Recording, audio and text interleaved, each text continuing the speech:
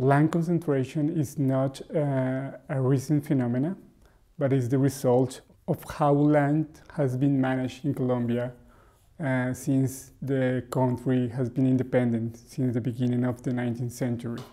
Rural elites and regional rural elites controlled large amounts of land, large plots of land, as a means to control also political and economic power.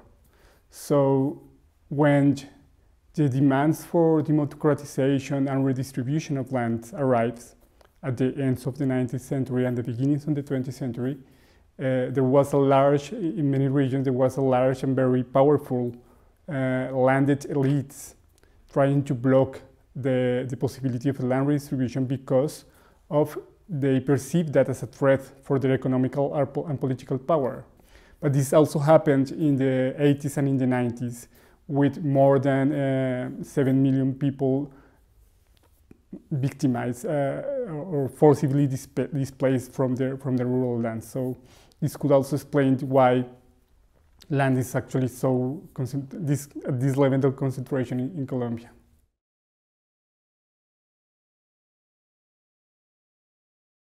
What I think that would be a most equal, more democratic land distribution in Colombia is having more properties, more landowners that have access to more land.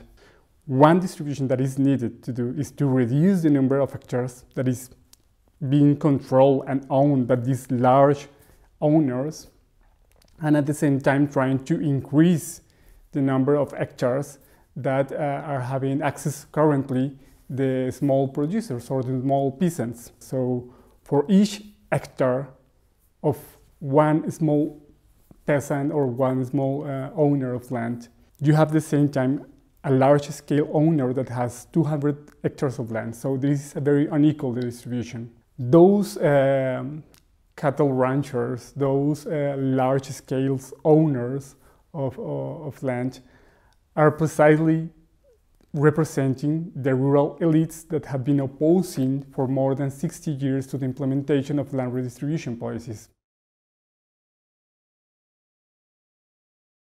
But it's comprehensive in the sense that it's giving a more integral perspective of the transformations that should be enforced in the rural areas in Colombia. So by the first time, a rural reform program is talking about social rights, is talking about housing, is talking about education, is talking about social security, is talking about environmental conservation, is talking about so many different layers that are critical to promote a real or a more profound transformation of the rural areas in Colombia. And this is very important. A rural dweller or a rural inhabitant has less opportunities to have access to a formal job, has less opportunities to have access to education, have less opportunities to have access to quality health services, and so on and so on. So the chapter is trying to take that into account in order to balance and to try to level up the social conditions in which rural inhabitants live currently in the country, and this is very important.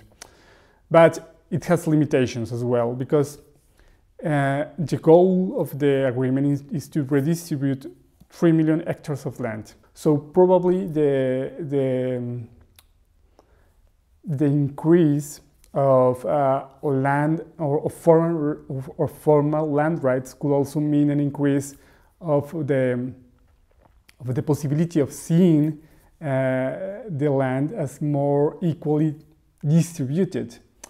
But only in the numbers, not because in the reality is going to change, because formalization is only a possibility for the state to manage what is not manageable at some point. So it's like the possibility to transform the figures without transforming the reality. The other obstacle, well, is the strong political opposition.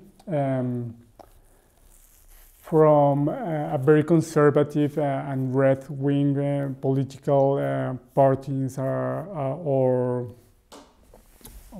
political stakeholders in the Colombian society. So this year we have elections, and probably one of the disputes over political groups is going to be the implementation of the peace agreement, because there is this large political group that is opposing against the implementation, and they have a very good possibility of having of recovering power in terms of the presidential elections. This is one obstacle, and the other obstacle is an obstacle of the technical capacity of the state. Many economists have said that at least that the most expensive part of the peace agreement is particularly the agrarian point, because it's the one that demands the most funds in order to be enforced. So there is another large difficulty in terms of where is this money going to come from.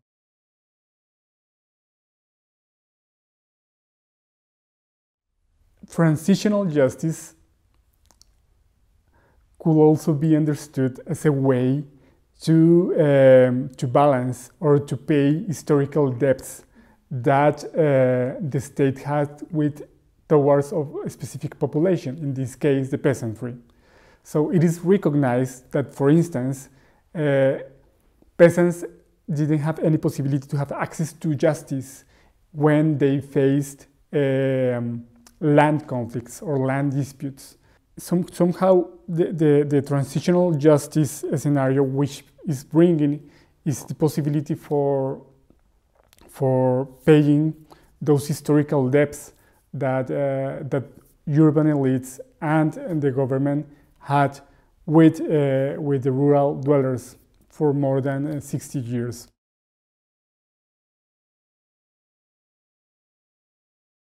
Regardless of having this unequal distribution of land, we can have peace if we have another means to transform this kind of disputes that are going to continue emerging, because the peace agreement is not going to solve the structural inequalities that the Colombian society has right now. However, what we are seeing right now is the emergence of new cycles of violence between legal and illegal actors against the civil society. And the challenge of the state right now is to keep these kind of actors that gave birth to FARC guerrilla out of the possibility of using violence for demanding transformations by enforcing the peace agreement. Is by fulfilling their the commitments that the state have made with this armed actor. And this is one of the most greatest challenges that the country is facing right now, because as you have probably heard, we have now more than 100 social leaders murdered since the peace agreement was signed. And this is very concerning, because it's one indicator that things in the territories in which the implementation of the peace agreement must bring a most peaceful environment is not actually happening.